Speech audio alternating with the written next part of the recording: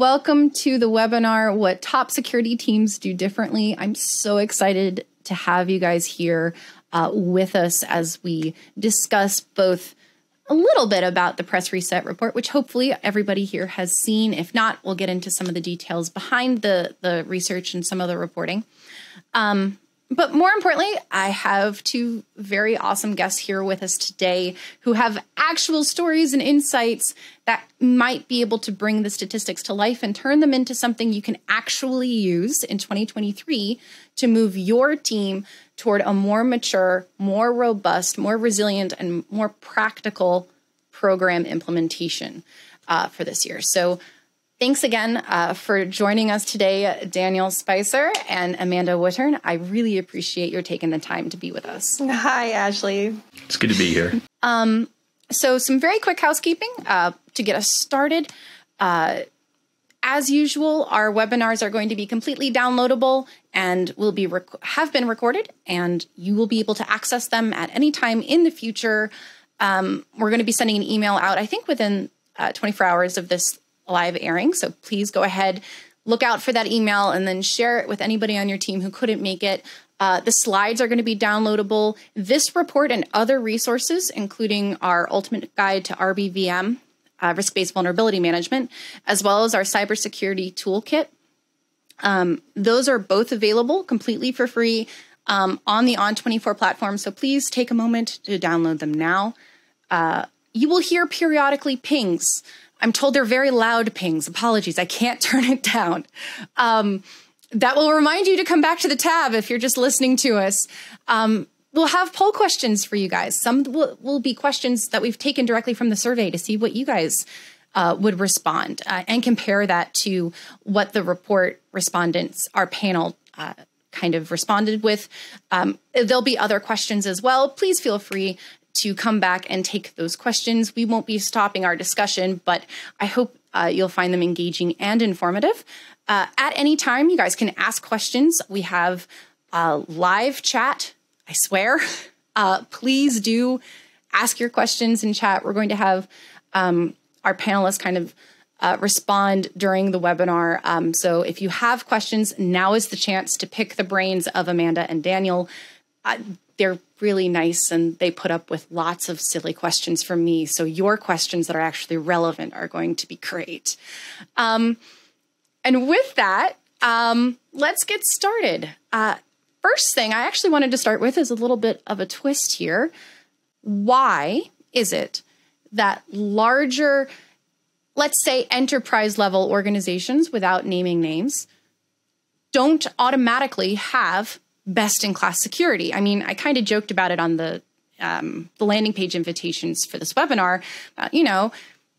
They should have unlimited budget to be able to throw out these problems. They should be able to court really highfalutin security folks and the best and brightest minds in security to come on their team. And so if you've got all the money for all the tech and you've got all of the potential capability of wooing the best minds, why is it that larger organizations can be outclassed by smaller ones that do it right? I guess I'll get started. And one of the things I'm reminded of is an article from a while back, which is we don't need another InfoSec rockstar. That was the title of the article. And I appreciated it so much. But I also just think that a lot of the people who really get stuff done in InfoSec are probably not the people who are, loud and the rock stars of the industry, right? They are smart people who have seen a lot of things, who think about problems the right way, who have a proper problem solving methodology, and they really tackle that. And so, attracting talent is always important, right? Truly, but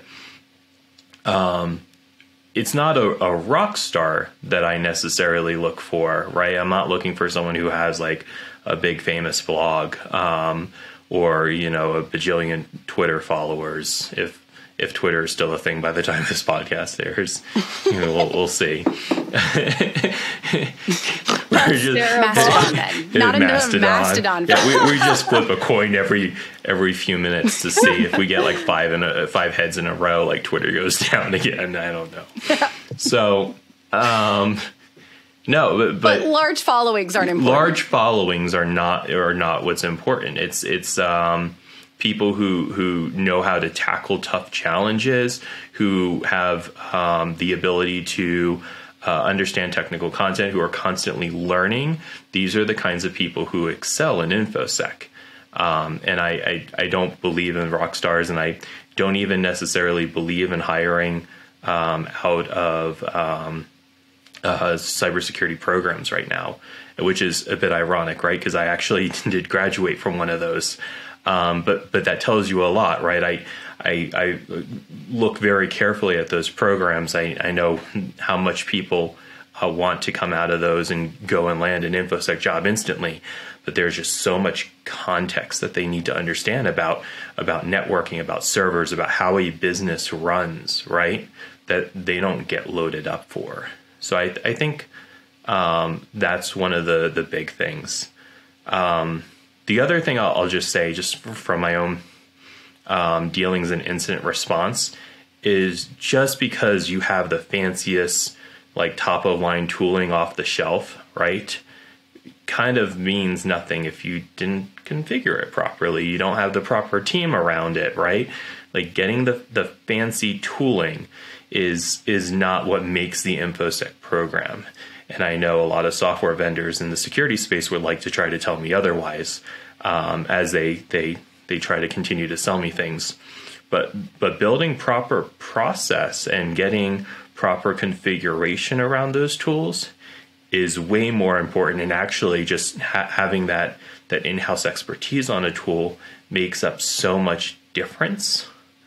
And so if you just throw money at it, I don't think that's what solves it. The best InfoSec teams are the ones who handle their technical debt, because that exists in InfoSec, and they build proper processes and they understand how to utilize the technology properly. So those are the two things that I think are really important. Amanda, I actually think you and I have had a conversation about this at some point, and I'm going to blend some conversations we've had previously, but allow me to bastardize and paraphrase this.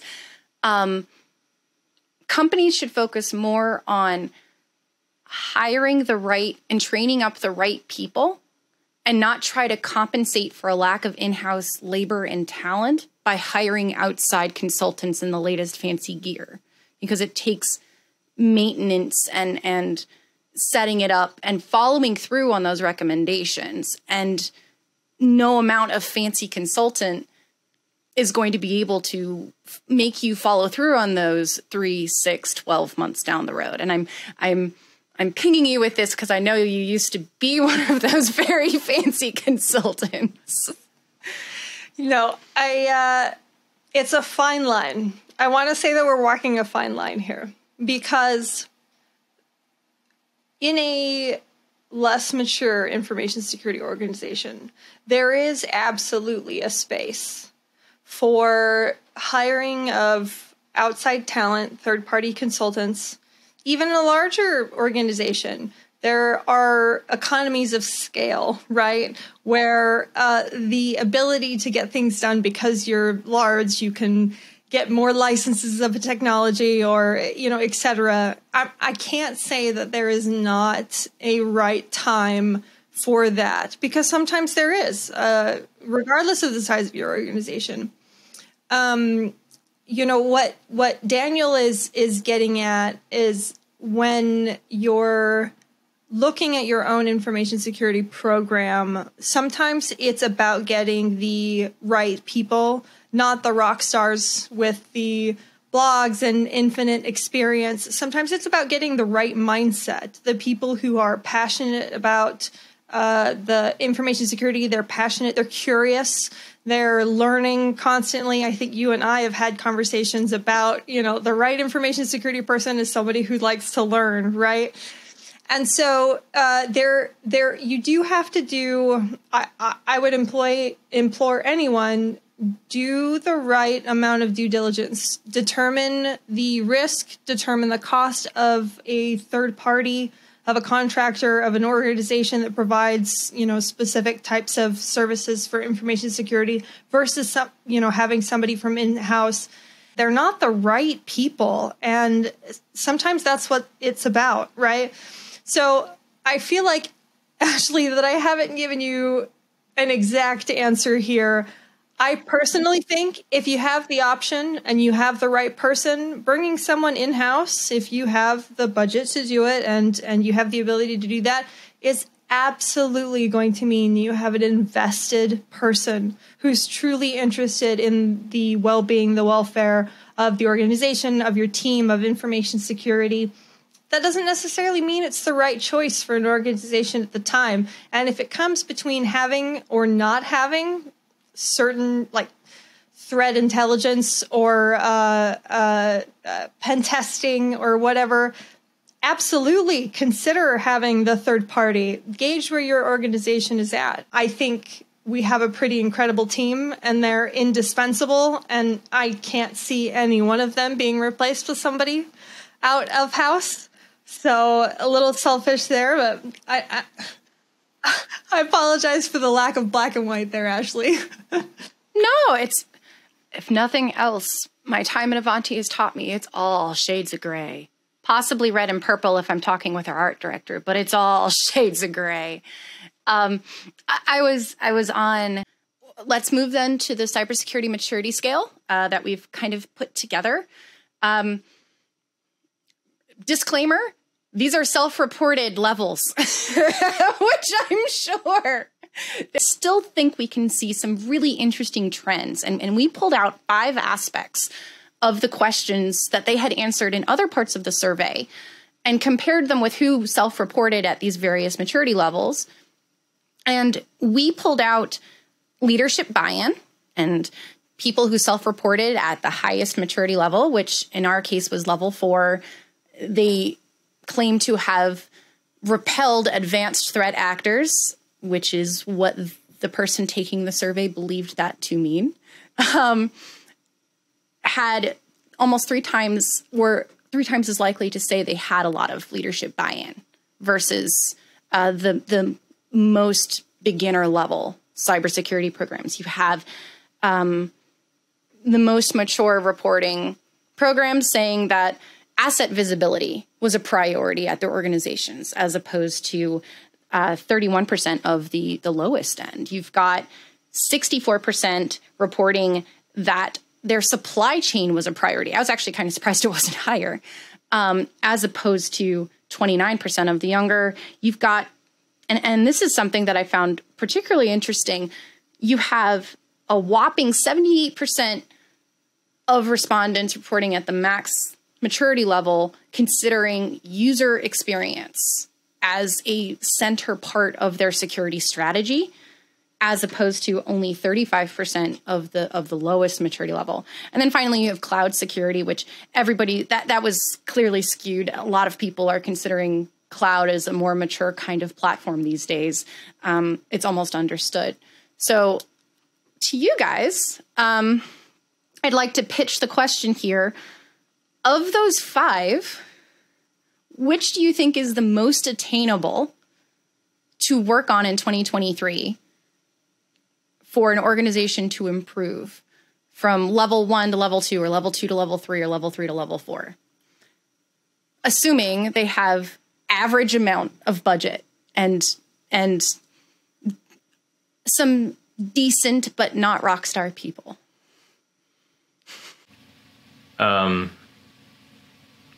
I think that everything kind of starts with asset visibility, personally. I've talked about this quite a few times. So message is consistent, at least.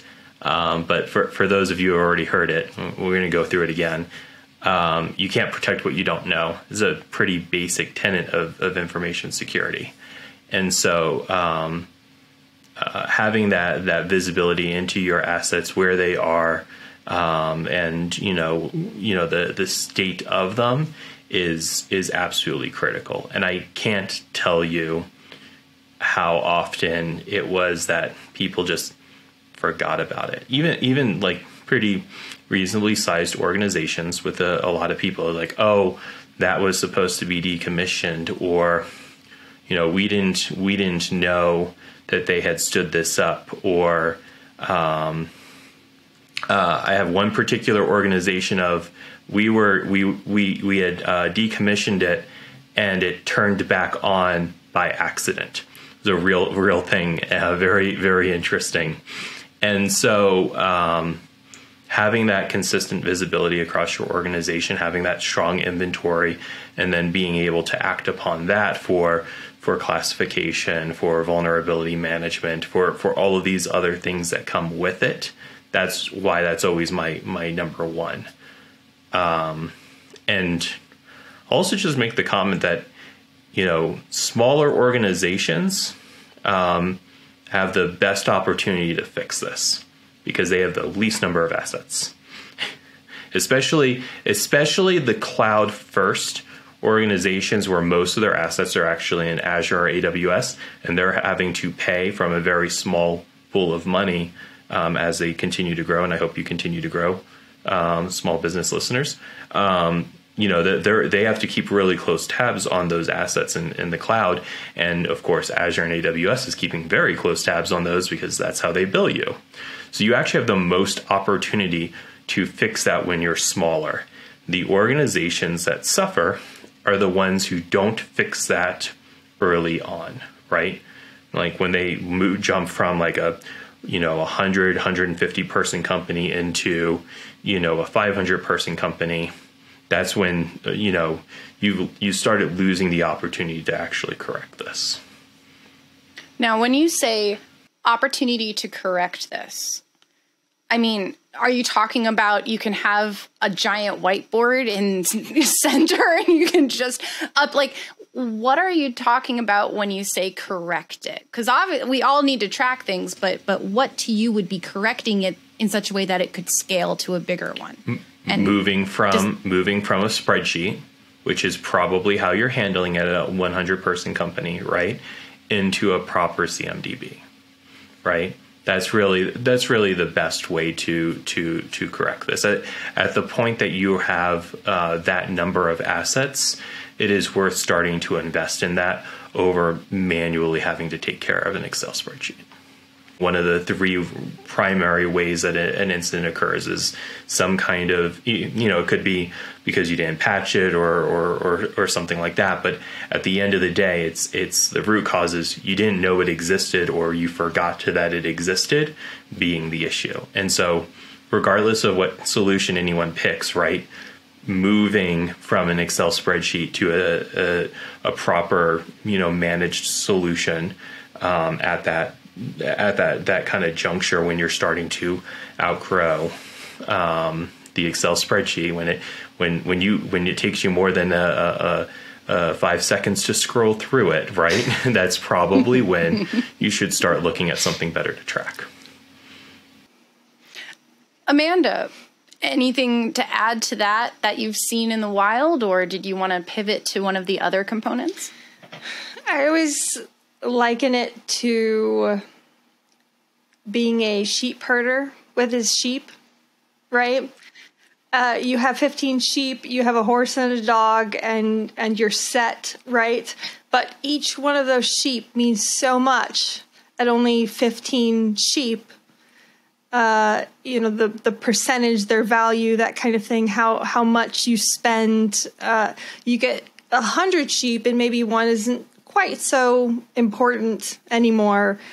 But at the same time, now you have many more sheep susceptible, right? So if it's an illness that takes one and you're not quite paying attention because it's just you and your dog, then it may take half your flock, right? So it's about how you look at it. As companies scale and get larger, the risk for an individual thing maybe may seem smaller, less important, that kind of thing, but the scale at which it can impact becomes larger. And so it's kind of a mindset. At what point do the sheep, you got a flock so large, you now need another pasture and another person. And it's really kind of that game, that balancing of what's important, doing that risk reward and making that determination. But as Daniel was talking about, that I've got little sheep in my head. There's a little black one and a little white one.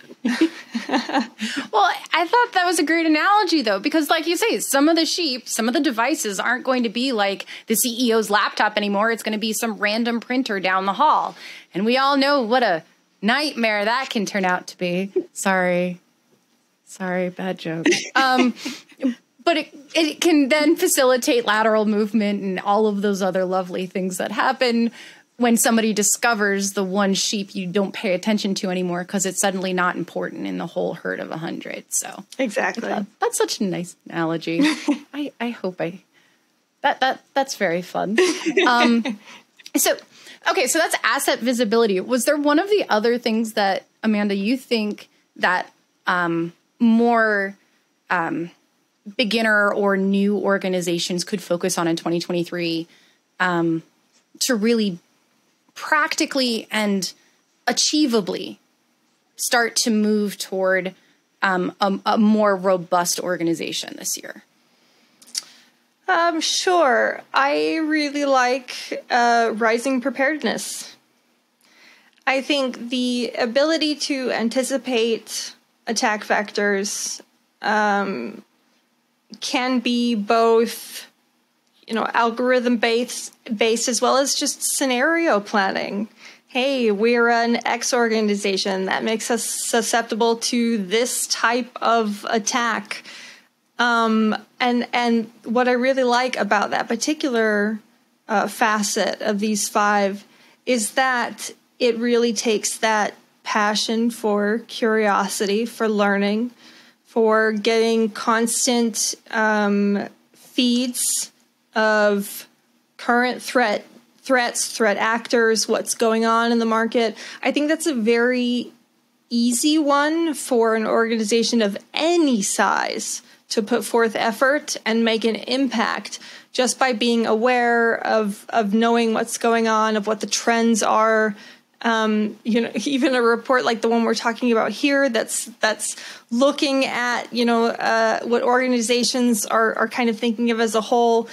Those trends are vital. They're very, very important in helping make decisions, as well as forward looking and trying to see what's coming. It's 2023 now. Do you think cultivating that kind of a team mindset would enable you to spot vulnerabilities within your supply chain, within different creative methods of attack that otherwise would have been missed? Yes.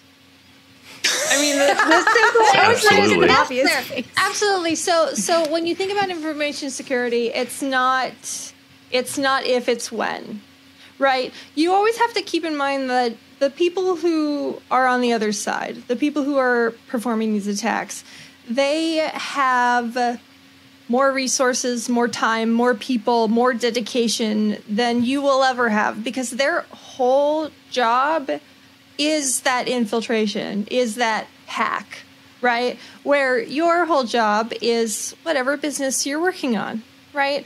So 100%, absolutely. It's about being on the forefront. It's about creating an environment, fostering an environment where people can remain curious and ask questions, push boundaries. That's what's going to make a creative information security team. Daniel, what do you have to add there? I just, thinking about, our own team, especially our threat operations team, we rotate them through the threat hunt work.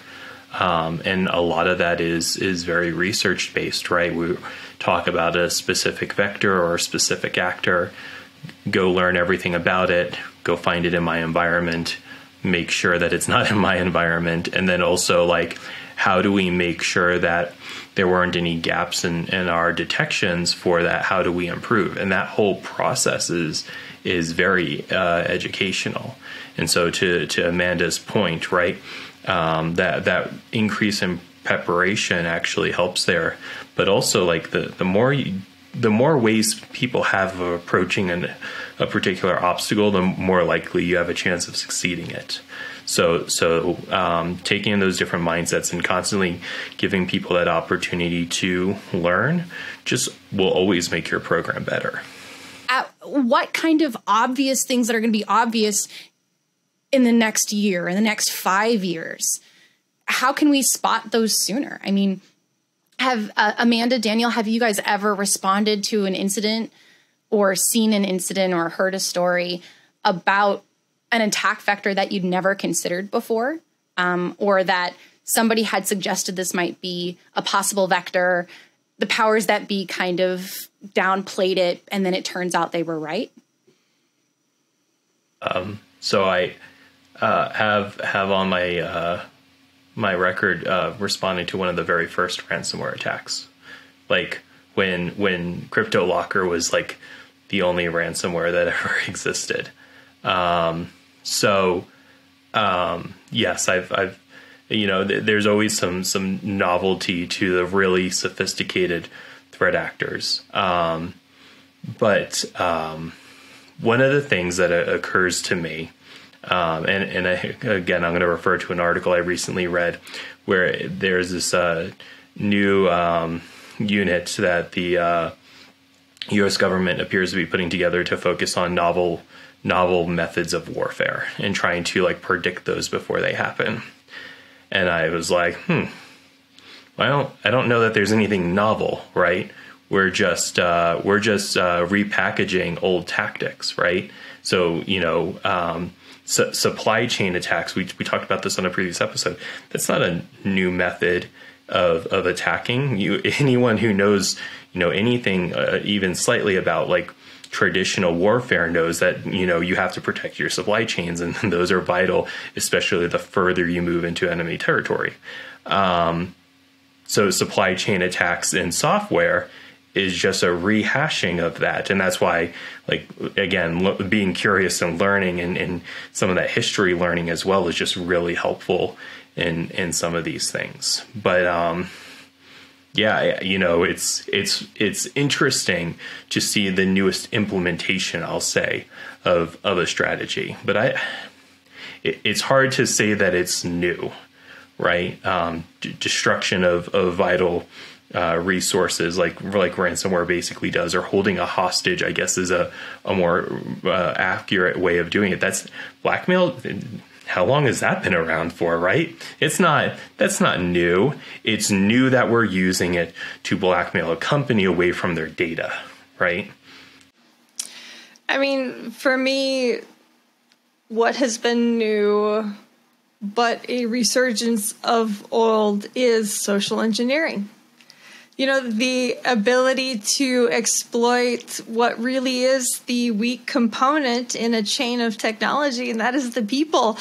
And it's the same tricks, it's the same game, but it's a new setting. The technology has improved, the locks on buildings, and how you get into logging in passwords and even multi-factor. We're seeing increased attacks with multi-factor fatigue, and there so maybe what we could say here is that the game is the same, but that the threat actors are just evolving to find the weak points in whatever the system is, whatever the weak point is. But I've just got a kick out of, I surf Reddit and watching people get on stage impersonating someone, or just the bizarre things that people are able to do. But keeping with our conversation, remaining alert, remaining curious, continual education, I think is important. That's you've got to be aware of it. You've got to watch for it. I think that's a nice segue to our final portion of this particular webinar, which is we identified kind of 4 areas where, based on the reported deficits, self-reported deficits, I will just hammer that self-reported home there, between the more mature and advanced organizations versus the more beginner level organizations. We found in particular that, among other things, automation, finding automated ways to scale basic operations to eliminate some of that human factor, which is, of course, the weakest link of any supply chain or security wall. An empowerment of the security team to encouraging all the leaders of companies to let security do what it needs to do and understand that business operations are important and your security team understands that too, but sometimes you got to invest a little bit of short-term pain to get the long-term resiliency, which brings us to resiliency, a mindset that no matter what you do, to your point, Amanda, something's going to happen. Somebody's going to break. No matter what best-in-class kind of tech you may have implemented or how well it was configured, to Daniel's point, something at some point is going to happen that you could have never predicted. And so how is your company prepared to deal with that when it does? That is part of what, and I know we've been talking a lot about this internally. I know that that's kind of going to be a theme for the coming year for us, actually.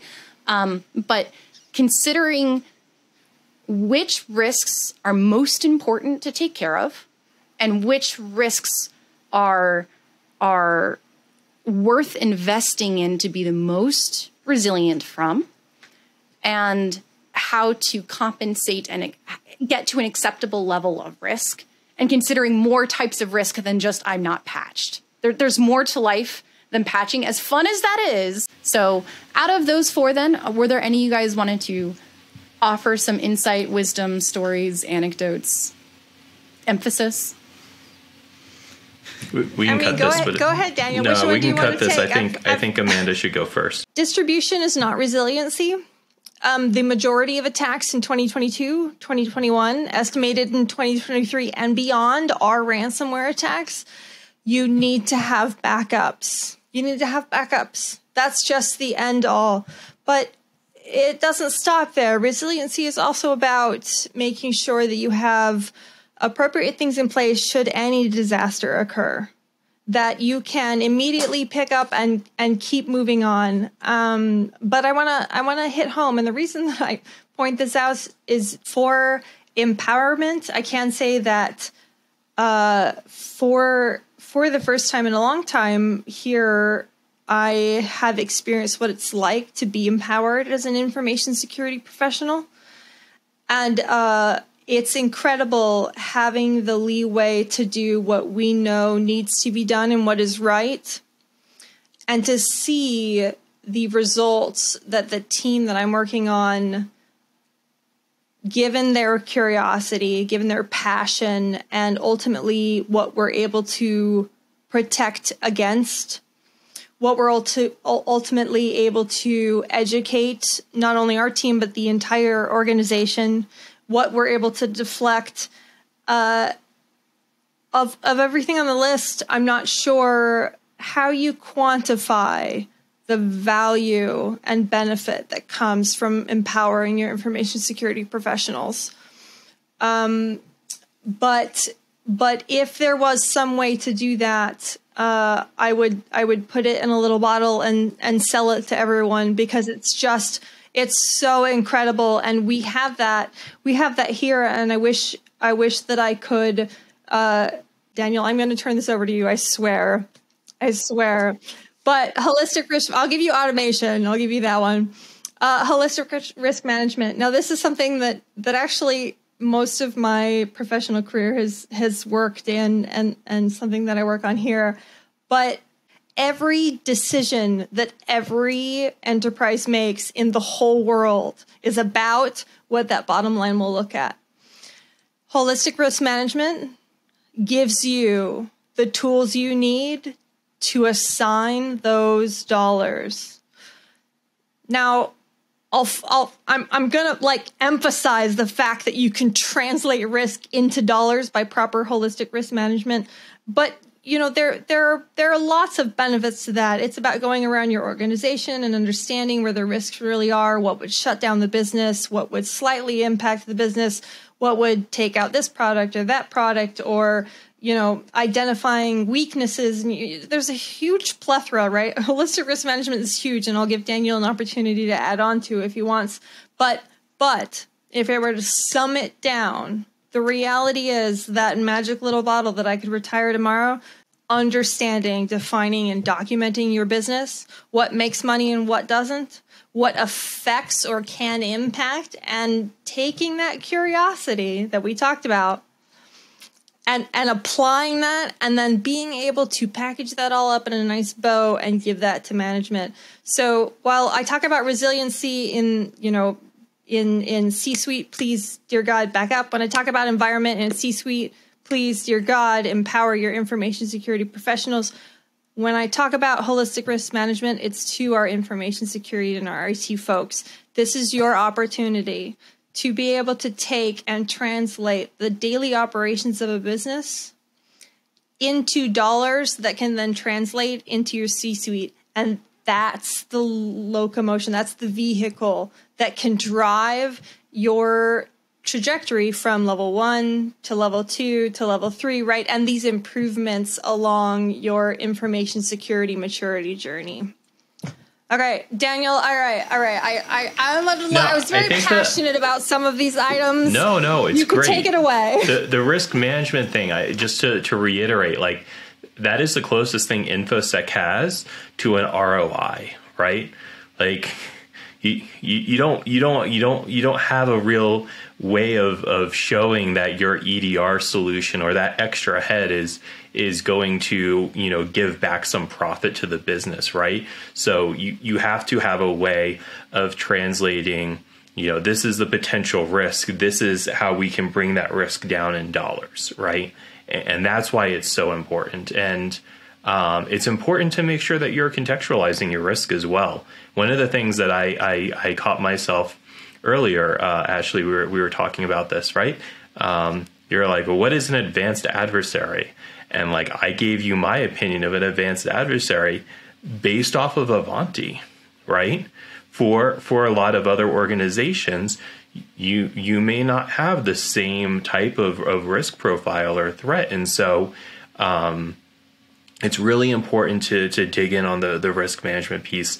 Your program will hit very significant roadblocks until you can have an intelligent conversation with risk to your C-suite, and especially your CFO. Because remember, risk is based in economics, right? And so that is the way to talk to the person who really understands the financial impact should your operation fail, right? I do also want to touch a little bit on resiliency. You take stock and you do the gap assessment. One of the things that I actually spent a lot of time working on is just trying to make sure the team was prepared to react, making sure that they had proper playbooks, improving the incident response plan, some of those things. And so resiliency about backups is super critical. But I also just want to make sure that people are prepared to react, because at the end of the day, we're kind of like firefighters in this role, right? We're constantly responding to emergencies and hopefully putting out a lot of small fires and not letting them get too big. But getting your team prepared to handle those fires, that's really really important, I think. And I think I was actually a little surprised about how much time that's what I spent doing first. Because there are tons of things that you can work on first, and but that was the one that we focused on, is making sure we were able to handle the day-to-day fires that came up, and maybe even a little bit beyond that, just to make sure that when some of these more common attacks happen, we already had a playbook or we at least had a playbook that we could adapt to support something that may be a little bit more novel. But that's just something that, of course, near and dear to my heart based on my background. So, but then the last thing I want to talk about here is actually the automation piece. And I think this is slightly later, actually, in the journey here than these other ones.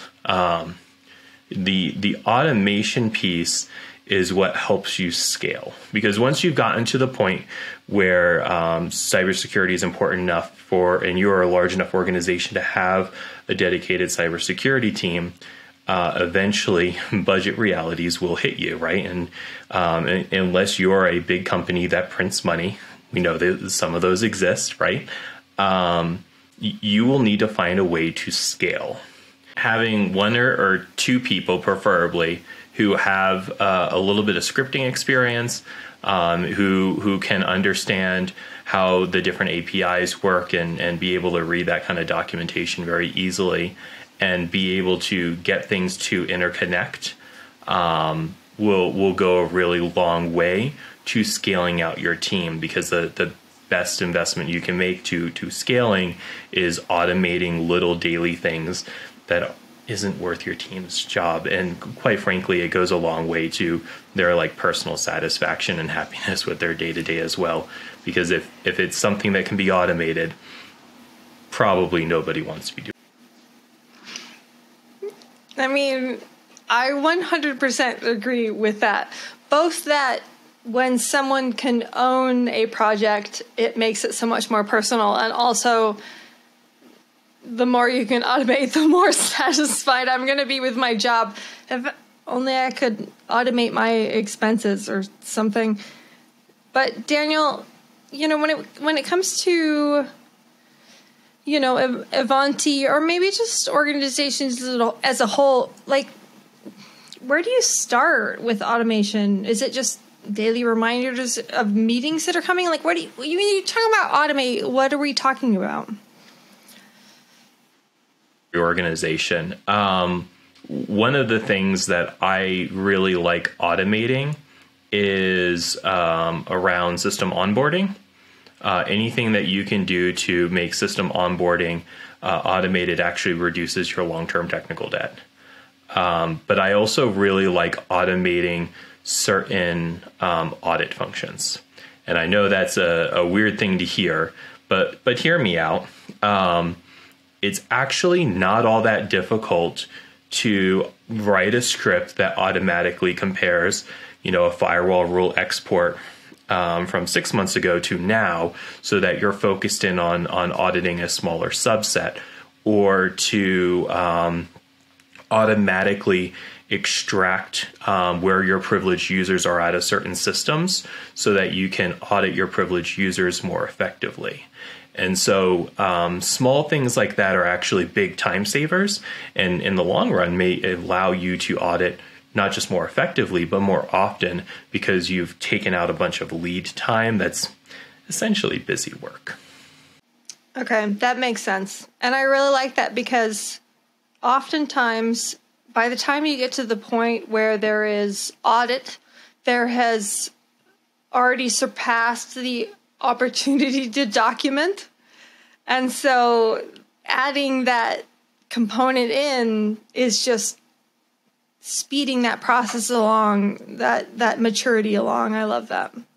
Well, exactly. And that's why I feel very strongly that of the four things that we're talking about here, automation actually just comes later, when you already have some processes, when you already have your tool set, when you start hitting that people budget limit. That's when the automation investment starts really paying off, because you're just chipping away at the time that your team is wasting. You're just making them more efficient. And there are people who just love automating things. They love those little scripts. They take a lot of pride in them. And I love finding those people and hiring them because they're such a benefit to the organization. Thank you so much for coming to today's webinar. Amanda, Daniel, thank you so much for taking the time to join us. We really appreciate it. I'm going to make sure that all of the named resources that we have, that we've mentioned throughout our discussion today, as well as some additional pieces, are going to be in the webinar slides as well. So please do take a moment to go ahead and download the webinar slides, download the extra materials. I promise this is a safe PDF. I don't know how to put in a malicious one, even if I wanted to. But all of the resources are there for you to get started. And find us, ask more questions if you'd like later. This has really been a joy. I hope this has been helpful for all of you. Thank you so much again.